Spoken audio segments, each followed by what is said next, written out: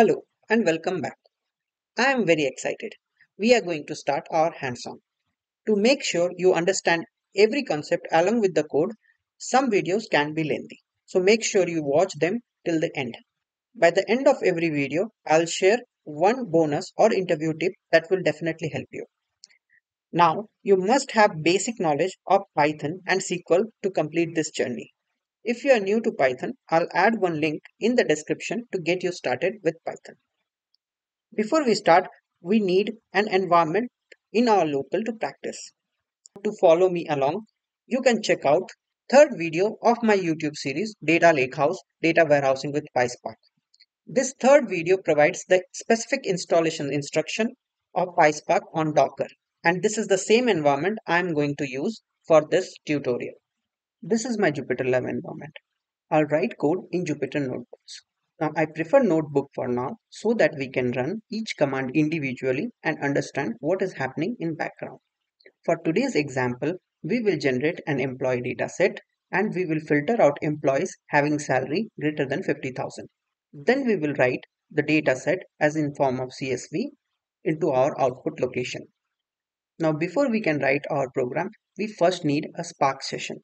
We know SparkSession is a driver process that is the entry point for our Spark application. To get the entry point, we need a SparkSession object. And to create an object, we need a SparkSession class. The SparkSession class can be imported from PySpark.sql module. Now, you can name your SparkSession object anything. You can name Shubham, you can name Apple, you can name anything. So let's create our SparkSession object.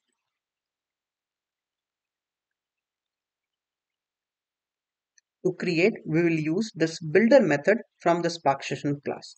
SparkSession dot builder. Now we need to name our Spark application. To name, you can use app name and you can put any name. Let's put Spark introduction. Since we are working in local, we will use the master, which is the location where this code will be executed. For now, we will keep the master as local. In brackets, we will put it at star. Star will allow us to open the number of worker threads equal to your logical code. For my machine, the logical code number is 8. So it will open 8 worker threads to work in parallel. And at the last, we need to call get or create method. Now, this is a generic code for SparkSession object. This will remain same for majority of your code.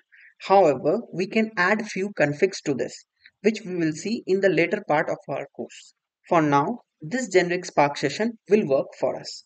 Let's execute this cell. Now, the cell execution is complete. Let's go ahead and check what this SparkSession object is.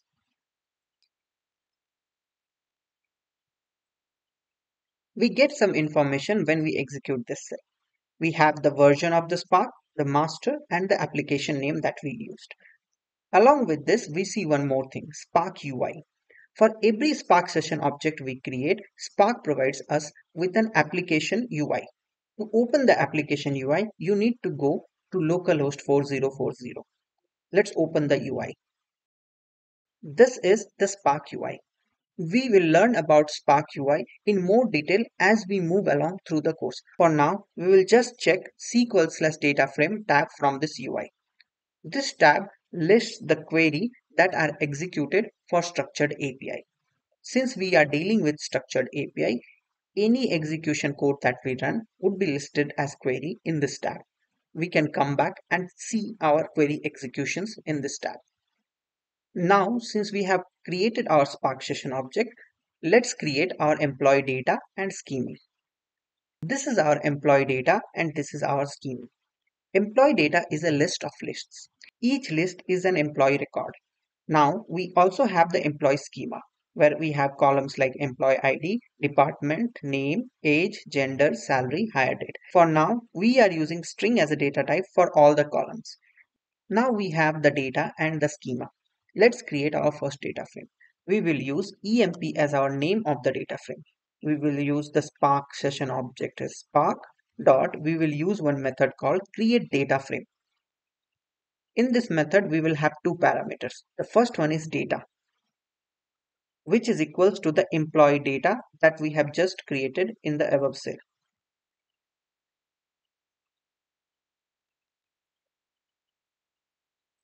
Next is schema.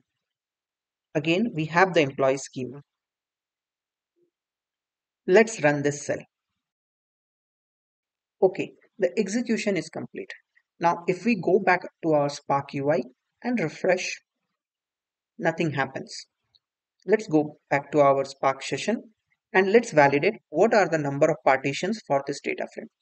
If you remember from our previous discussion, Spark reads data in form of partitions.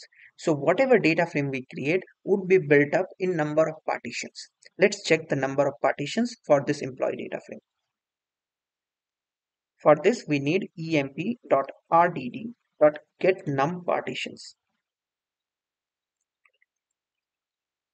If we run this, we see it has 8 partitions.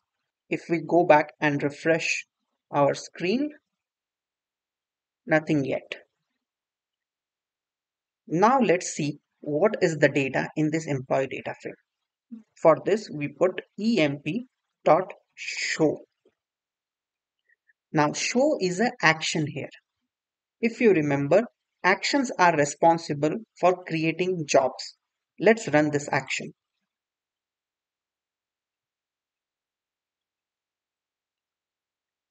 Okay, we can see our data now. Let's go back and refresh our data frame screen. Great. This is our first query which has been created as soon as we call our actions. For this, 3 jobs has been created. Let's write our first transformation. We know we need to filter out employees with salary greater than 50,000. For this, we have an employee data frame, but we know data frames are immutable. It implies we cannot change anything about EMP data frame, but we can create a new data frame out of that data frame. Let's create EMP underscore final as a new data frame from EMP data frame, where salary is greater than 50,000.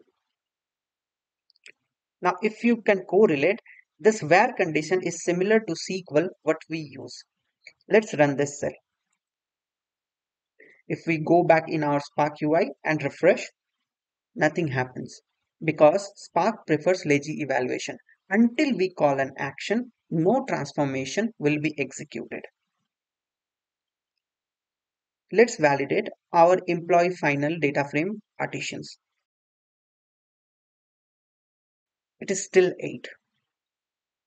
If we go back and refresh, nothing happens because we have not called any action yet. Now, let's write our data in form of CSV. Again, writing the data to output is an action. Let's write our EMP final data frame. To do that, we will use EMP underscore final dot write dot format. Our format would be CSV, and we will write the data into our output location.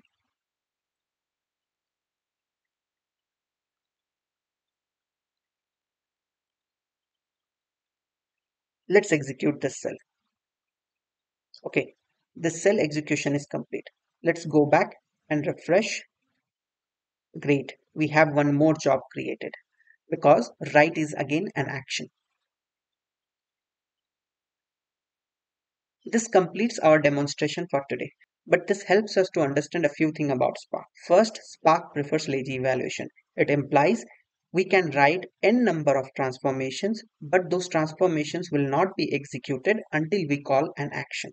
Second, we can use Spark UI, which is the application UI, to understand what is happening in the background for our jobs. Spark also provides an interactive shell that we can use to start working with Spark. Let's open that interactive cell. Since my installation is a custom installation, I will the Spark command from /spark/bin/PySpark. Now this is an interactive shell that Spark provides. You can start writing the code here and it will start working. You can see the master is local here and we already have a Spark session created as Spark. So if we write Spark, this is a Spark session which is already available to us. So we don't need to create a new Spark session to start working. We can go ahead and write our data frame transformations here directly. Now the bonus tip of the day. Since SparkSession is already provided in this interactive cell, is there some way I can use a different name for a SparkSession? The answer is yes. Consider I want to use Shubham as a SparkSession name. To do this, what I'll do is I will use Shubham equals to spark dot get active session. Once I hit enter and I type Shubham, see, now Shubham is a Spark session object. I can use this object to create my data frame. And both Shubham and Spark are pointing to the same address location. This is again an important interview question. So this is all for today. See you in the next video. Till then, keep learning, keep sharing, keep growing.